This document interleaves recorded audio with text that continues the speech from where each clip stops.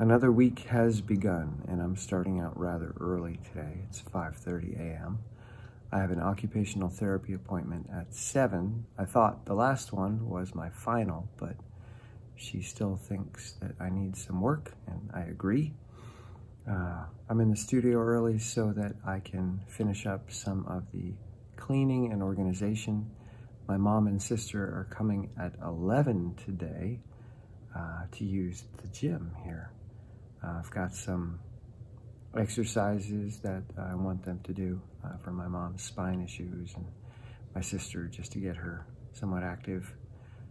So I'm gonna clean up, finish the gym in the storage area, and it's a good excuse to get everything up and running, having people come to visit.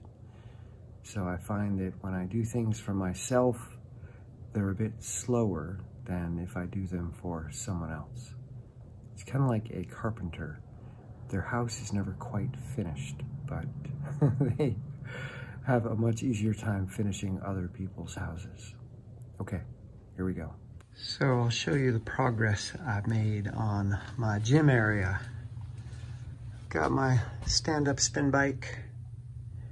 I decided not to get rid of the treadmill because I can lean forward on it. I can rest my arms on these guys and really push out the back, and that's great for your glutes at an incline. And then I've got the Nordic Flex machine, which basically lifts your body weight. My dip bar, I still have a lot more work to do in here, but feels like a nice, organized second gym area. I'm trying to get my strength training volume back up again. So knees to bar, which is my new favorite exercise, better than toes to bar. Chin-ups, close grip, dips, one set of V1 pull-ups, and then my pulling technique or pulling machine with the new Kruger banded technique. So I'm very aggressive with my arms, high above my head, and there's a resistance band around my waist pulling me towards the machine. So I'm leaning forward, and B1 is it's a good weight. It's pretty intense. I'm trying to be really careful not to make up for lost ground. I was much stronger this summer before I broke my thumb, and these past 2 weeks of being sick have also set me back a bit. So that's okay. I'm working where I am. I'll progress however I can progress. I'm not in a rush. I'm not going to do anything that's going to get me hurt, but I am going to focus more on the pulling machine, upping the weight, increasing the intensity, and the toes to bar, knees to bar, sorry. I really think that's a magic exercise for skiing.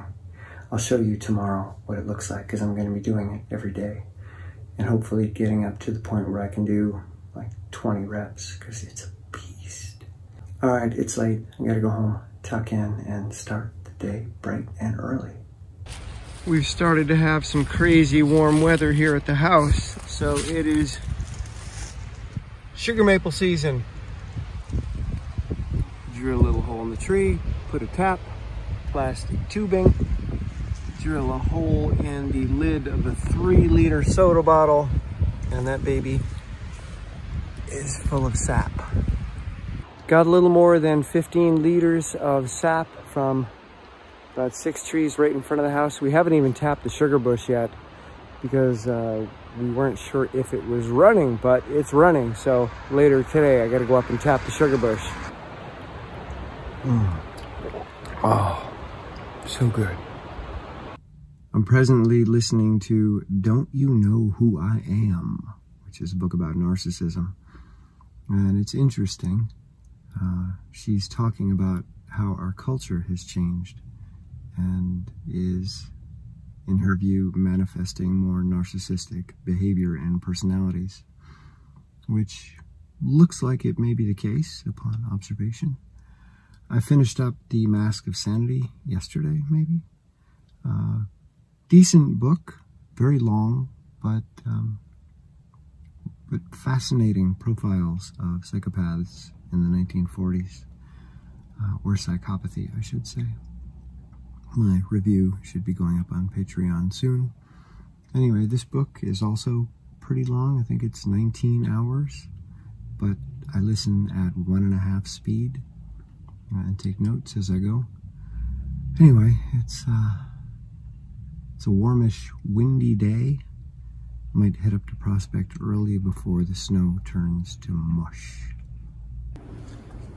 Welcome to my studio. Ooh, the heater's on.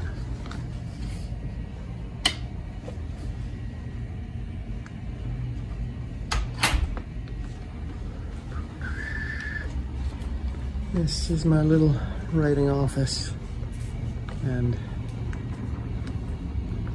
film studio when I make videos, with my pretty view of the mountain. Since I broke a racing pole the other day, I've been scrambling for a replacement, and what I've decided, at least temporarily, is to use my roller skiing poles. They're made of a much heavier, stiffer, more resilient material. They can take a beating, but they slow down your ability to reload the poles for the next stroke because of their weight. And it's not just that they're heavier in general weight, but the swing weight is heavier too. So when you're swinging a pendulum, the more weight there is down at the bottom, the harder it is to swing that pendulum. So it's not just that you're lifting more, but you have to actually swing the poles to get them back in position, and the swing weight slows you down. Anyway, this is my temporary solution. They're a little bit shorter than the poles I've been using as well, but for now it'll keep me skiing. I've got to take my roller skiing tips off, and they're glued on, so I'm going to use a heat gun to heat up the plastic and the glue, get them off. And if you're using a heat gun, make sure you have something metallic, like an aluminum plate, to put it on so you don't burn things. So I can get one of these at Dollar Tree. But I also use these for glue guns because the glue is still hot even after you've unplugged it. So always handy to have an aluminum sheet on hand. All right, here we go.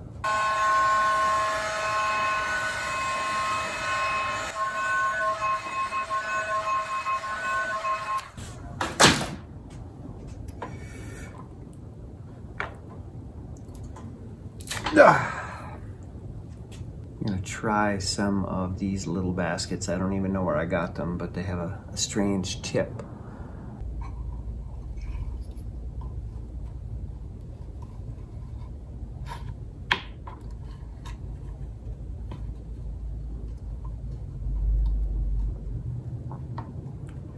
And there we go. Now I've got to take straps out of my snow poles and put them into the roller ski poles, and I've got a temporary solution. To show you the difference, this is my remaining race pole. You can see how tall it is when I'm standing on flat feet, well actually in shoes, but and this is my roller ski pole. It's about 3.5 inches shorter, which is maybe 6-7 centimeters, I don't know. And when you're on skis and boots, you're taller, so maybe right about there. So this comes to there, that comes around to my eye. And the difference that makes is that with a longer pole, you can really get it in front of you like this and then engage your core when you're coming down. And with a shorter pole, you really can't lean into it. You're gonna end up bending at your waist to get the pole to make contact with the snow. So with a longer pole, you can lean forward and make contact easier. So we'll see. I'll ski on these for a bit and see how it goes. And then hopefully I can get a replacement for this guy. Wow. Massachusetts State Championships here at Prospect today, and it looks like the parking lot is absolutely full. Holy cow. All right, where am I gonna park? For the last couple of years, the Massachusetts State Championships have been in Vermont because there's not enough snow in Massachusetts to host them. But they bring up tour buses. Who are these schools? Boston. You ski in Boston? Oh my God, it looks like a zoo up there.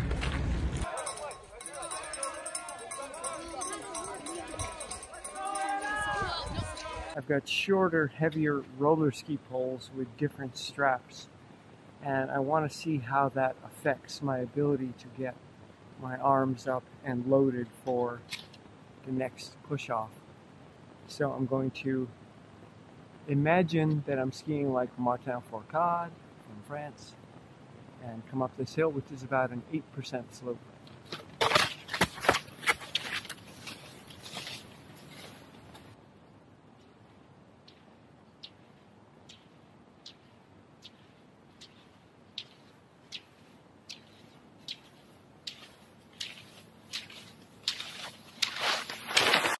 Relatively light day of strength today. Just 1 minute sessions on the slide board, some knees to bar.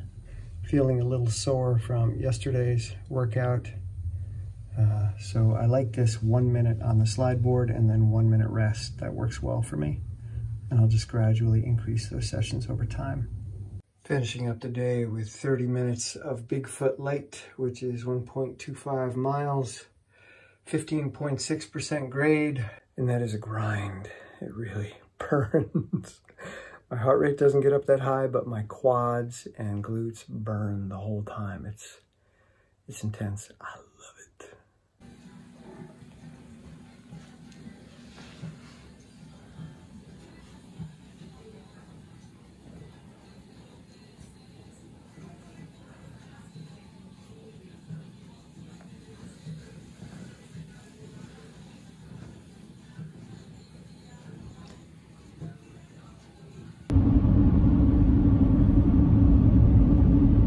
Just finishing up a morning ski at Prospect. I wanted to get up before the warm temperatures hit. It's supposed to be in the 50s today and tomorrow. And while most people in town are celebrating the warm temps as a skier, not good. We still have a lot of snow, but the conditions are going to deteriorate pretty quickly, which is challenging because I'm trying to get ready for the World Championships in March. And there have been delays due to my illness. And if the snow is not good, you really can't ski, or if it disappears altogether. Most of the races in the Northeast have been canceled. So I've just done one race so far. And I need to get some more racing under my belt to know if I'm indeed ready and should even go to Austria. One of the ways that I prepare myself to handle situations like this is to do what I call a humbling workout, which is where I immediately put myself in an uncomfortable situation and then gradually learn how to be okay with it. Today, that was starting my ski going straight up the mountain. And then I came down and I repeated, so 2 times up and down the mountain. I do this not just for the physical workout, but I do it for the mental and emotional workout. Because it's so easy to let a setback hold you back. But if you can learn how to work with discomfort and just accept it and then keep moving in the midst of discomfort, well, you can still make progress even if things aren't going your way. And that's really what my project is all about. Humbling myself, not needing things to feel good in order for me to feel good. So this is relevant to the book that I'm now listening to, which is Don't You Know Who I Am? It's a book about narcissism. And this is something that I've spent a great deal of my life thinking about. Number one, because I've had many narcissists in my life. And there was a point where I suspected that I myself was a narcissist because I'm incredibly shy with a very fragile ego or identity. And therefore, I'm constantly worried about what other people think. Do they like me? Am I enough? You're always seeking validation. You're always seeking approval because you feel like you're going to fall off the social cliff all the time. I've never really felt like I've had permission to speak. That I was not entitled just to walk into a room and to be myself. I felt that I needed to do more. I needed to do something that would allow me just to be in the room, allow me to be in the conversation. So this has led to much of my striving early in life. And because I have that background of striving, I know how to push, I know how to train, I know how to be an athlete, I know how to deal with discomfort. So now, much later in life, and on the other side of a very serious depression, that depression related to a fragile, defeated identity, now it's about simply demonstrating process. So I try my best not to be in my identity when I train, when I race, when I make YouTube videos. I want to make sure that it's not about bolstering my identity, because that is a bottomless pit that can never be filled, not even a little. So for me now, it's about being outside of my identity as often as I possibly can, recognizing when it's trying to push me, recognizing when it wants attention or validation, and saying, oh, okay, I hear that, I feel that, it's okay, you're okay, we don't need validation, let's just step. Yes, it's uncomfortable, but that's okay. Yes, you feel weak today, that's okay. Yes, nobody seems to be interested in you, that's okay. It doesn't matter. We're not here to bolster, we're here to engage in a process. Because that's what living is. Living is a verb. It is not a noun. So what does the act of living look like? It's not a finish line that you reach. It's not a happily ever after, or I'll show them and then they'll see. It's let's be here now, engaged in this process. Let's be humble, which means let's step out of identity onto the ground and do the work. Even if it doesn't feel good. Let's just gently do the work. So that's what I hope these videos are about. Not about me showing anything about my value or worth, but rather, here's a process that I'm engaged in, and here's how I do it. And these are the results. But the results really aren't important to me, but I know they're important to other people, at least at this point.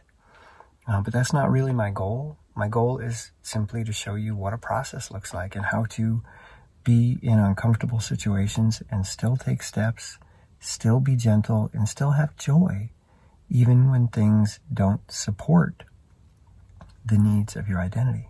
You're okay. You're good. So anyway, yeah, all right.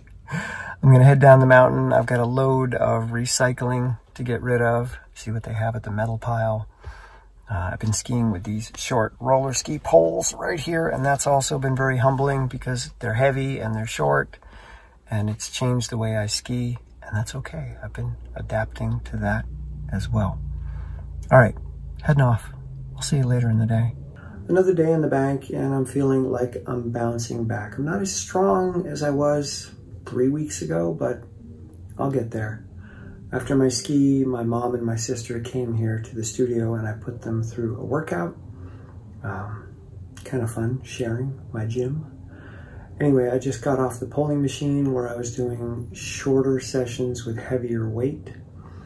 I think I was doing more of that last year, maybe just 1 to 3 minutes with heavier weight. So today I was doing 5-minute sets, which are good and burny. They burn, but I can go 5 minutes without a problem. So I did a bunch of those and some longer sessions as well. And yeah, they're playing Stray Cat Strut beneath me. There's the guy that owns the studio, rents the studio beneath me. Wednesday nights, they have band practice, so I get to listen to them, which is fun. Anyway, heading home, big salad, smoothie, treadmill, do some work, catch up with clients, and I'm gonna do some more research into what I did last year for training leading up to the World Championships. What did that last month look like? All right, heading home. So my new favorite activity, which I'm doing on a daily basis, is what I call knees to bar.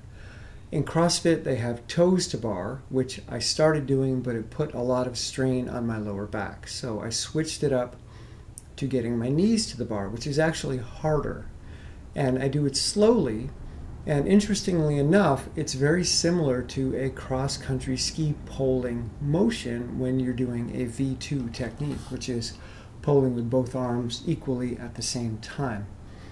So this not only gets my core super activated, but it also ties in all the way through front and back of the arms, lats, upper core, chest, biceps. It is a complete upper body workout. As with everything I do, my goal is to have good technique, under control, not to swing, not to cheat.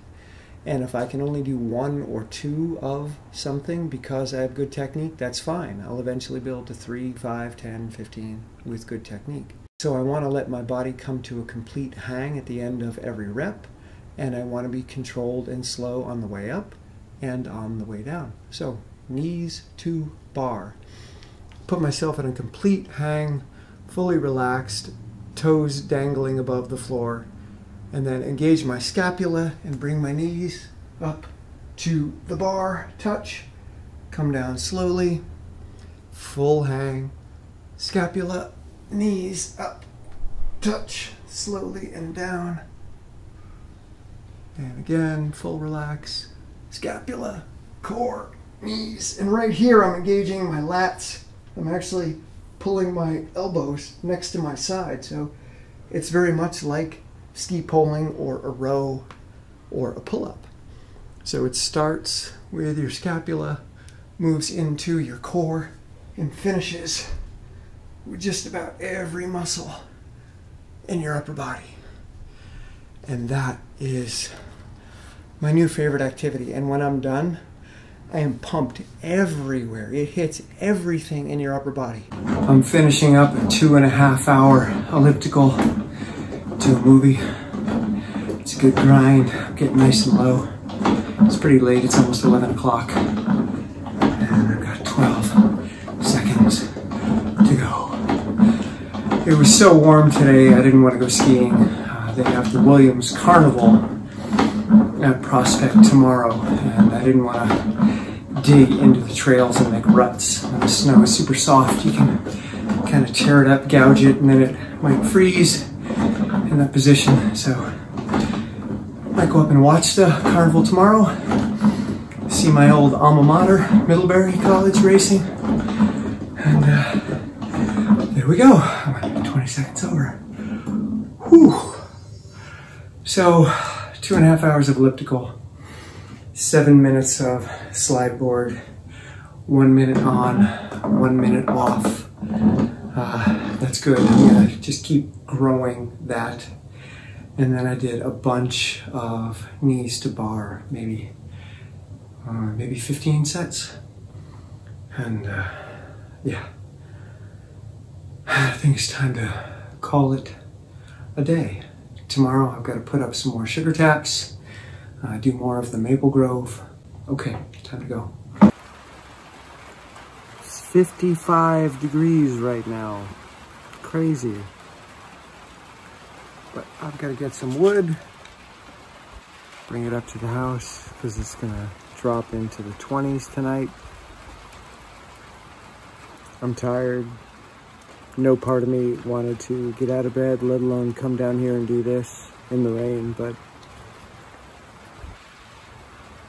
that part of me, again, is not the one who gets to experience this, because I like the sound of rain. I like the feel of rain on me. I like the movement. The more I was walking, the better I felt. So funny how our predictive engine can be so wrong about what our experiences are going to be like.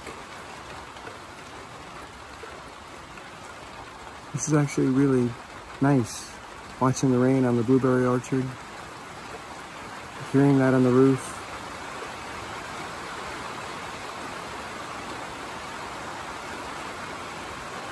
I have a tin roof on my apartment, so the sound often puts me to sleep. I've been in the studio for about an hour now, checking in with clients and getting some other things done, but I've noticed that there's a sense of gloominess hanging in the room. It's gray outside, it's rainy, it's chilly in here. I keep the temperature at 55 degrees.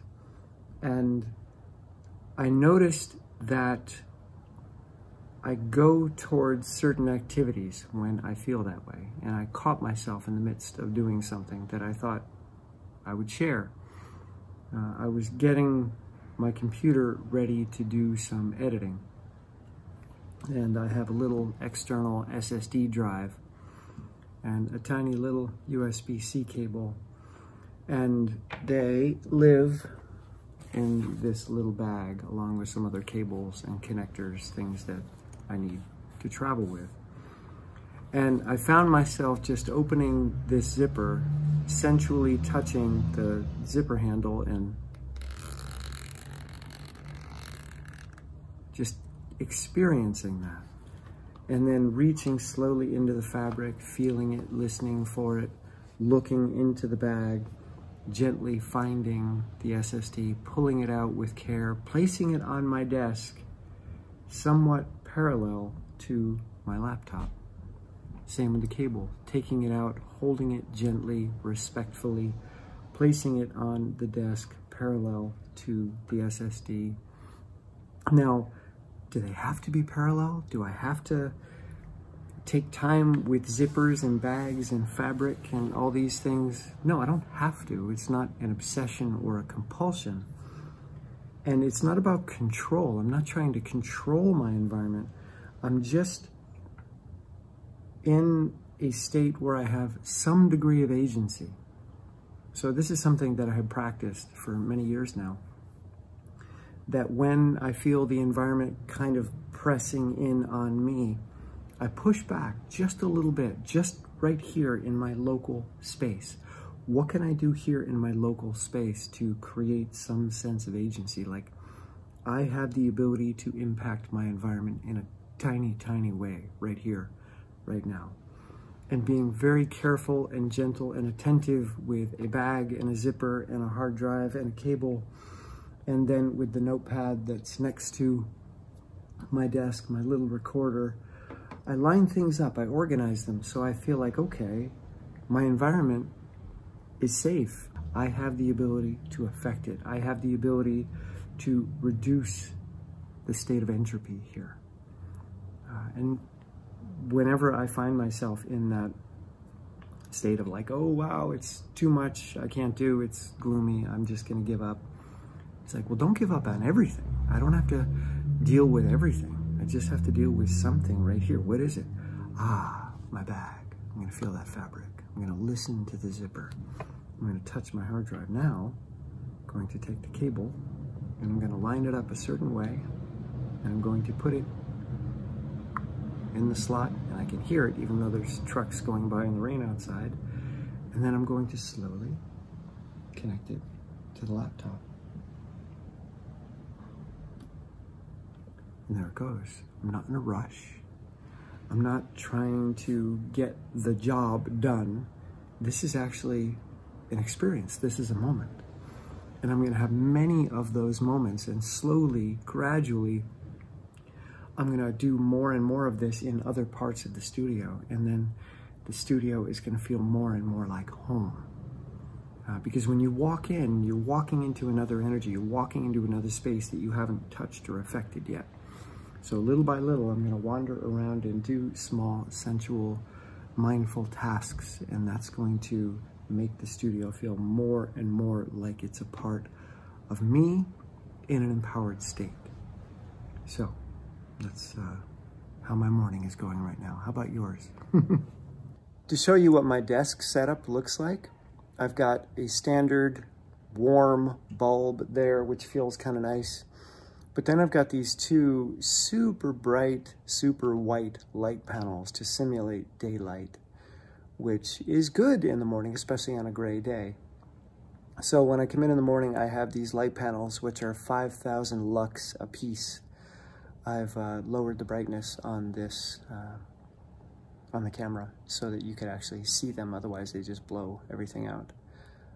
I got them for like 39 bucks a piece off B&H Photo.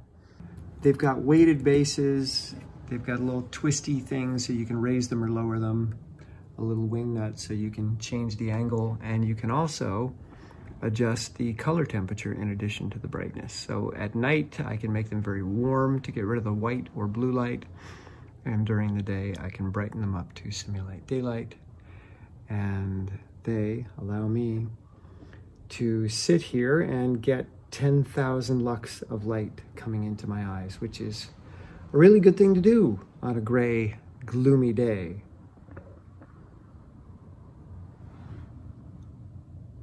Today was a good, solid, medium effort of strength. Loving the neutral pull-ups and the poling. B2 is a pretty intense weight, and I'm following through more. That's what the K is. It's a Kruger technique, and the B means I'm strapped in with a band, so I'm leaning forward. Starting to feel strong again. Doing sets of 8 pull-ups was pretty comfortable until the last set or two. And the polling with that new, more aggressive Kruger style, that feels good too. I could probably go a lot longer, so I'm gonna start ramping that up. And I feel powerful, and my body is changing again pretty quickly, so maybe Austria is still on the table.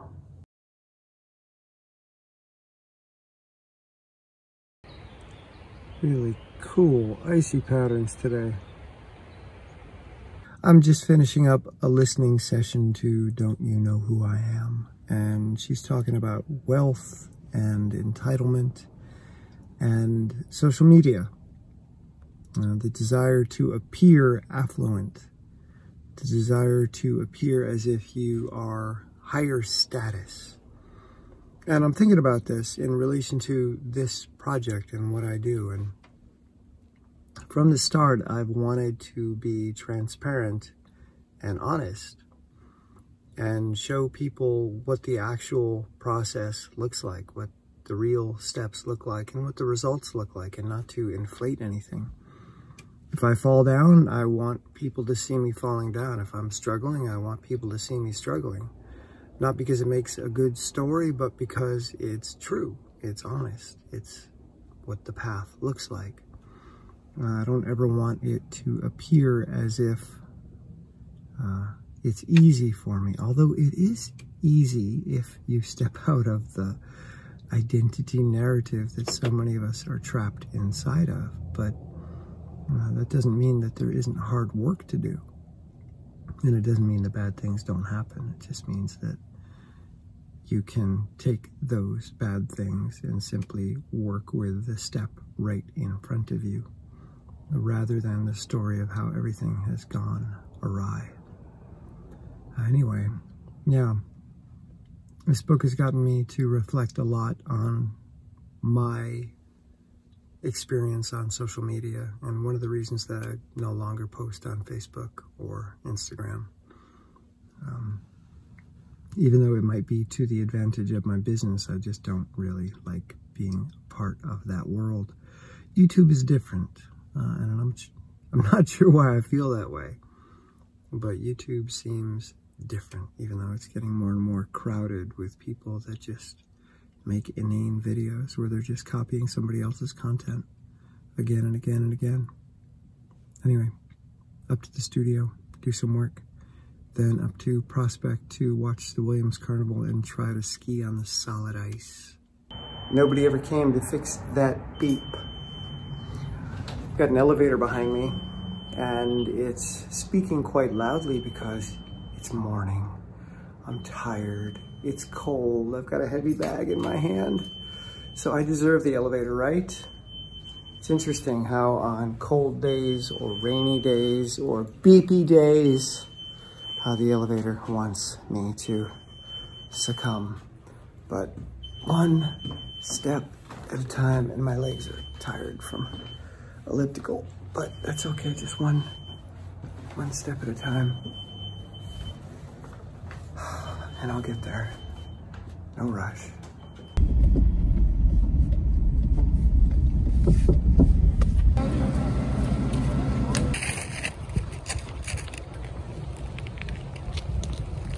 It's like a tailgate party.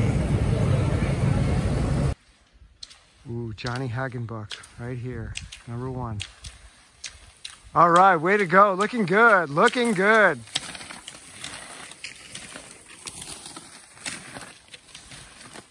After watching Johnny go up that hill, I'm realizing I really have to up my strength game. This kid's got a nice leg drive. All right, way to go, looking good. Really nice leg drive. He gets great glide. Wow, very hoppy. All right, way to go, you damn.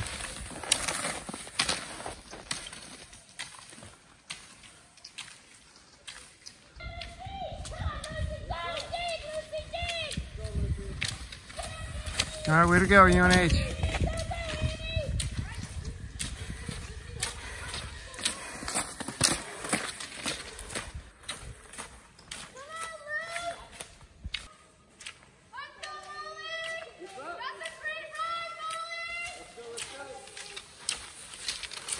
Way to go, Williams.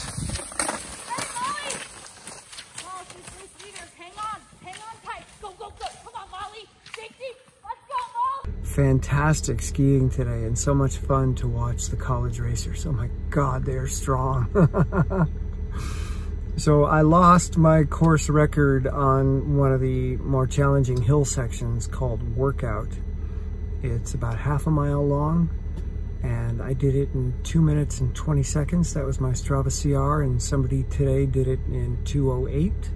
So beat me by 12 seconds and I'm no longer even in the top 10. And that's exciting because it's not that much. And now I get to chase after it. And if I can get close to the 2:08, I think I'll be ready for Austria. Live free or die, New Hampshire. For dinner, lentils, quinoa, and broccoli.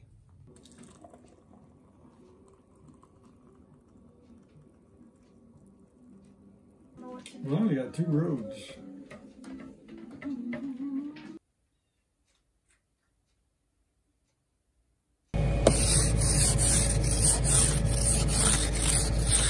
It is Sunday, which means that I've got to get a quick ski in before Sunday brunch.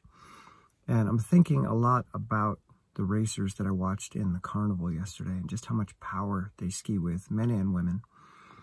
And it's given me some good technique goals to work on. You can watch people on TV/YouTube and you can get an idea of what they're doing, but you have to see them in person. You have to actually see them move by you to know how much power they're using and how steep the hill is that they're skiing up, and how fast they're going. So that's something you can really only get in person, because you can watch a World Cup race and it looks like they're just tooling along, but they are moving so fast. They just make it look easy because they're so strong. Anyway, after the race, I skied a bit with Patrick Weaver, who's an old friend of mine. We were rivals back in high school, in college skiing. Pat went on to become, I think, at least 2-time Olympian, national champion. Anyway, he's the coach of the University of Vermont, and we had a good chat. Anyway, I'm off to ski. I'll see you after brunch.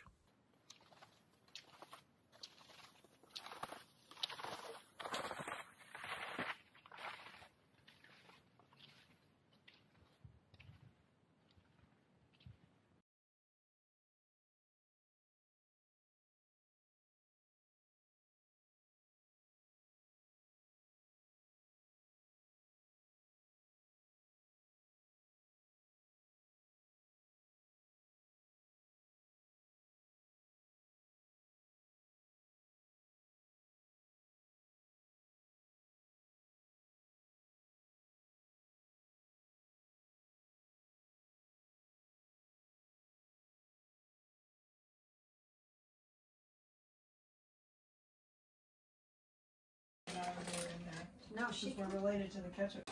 It must taste better than other water. Mama. Across the street from the mill, they often put stuff up for free. That's free wood right there. I'll take it apart and use the wood. My body is telling me it's time for a nap. I was gonna hop on the elliptical, but I'm having a hard time keeping my eyes open, so that means nap. I'm not gonna push through that. So 20 minutes of nap. The computer is processing the video that I took today of V2ing up the same hill that I filmed Remy Drolet and Johnny Hagenbach. I need a new computer. It's so slow. It takes forever to even process like 19 seconds of footage. Yeah, but anyway, I'm gonna take a nap, let that process, and then we'll see if my body wants to get on the elliptical. I don't know. I'll find out.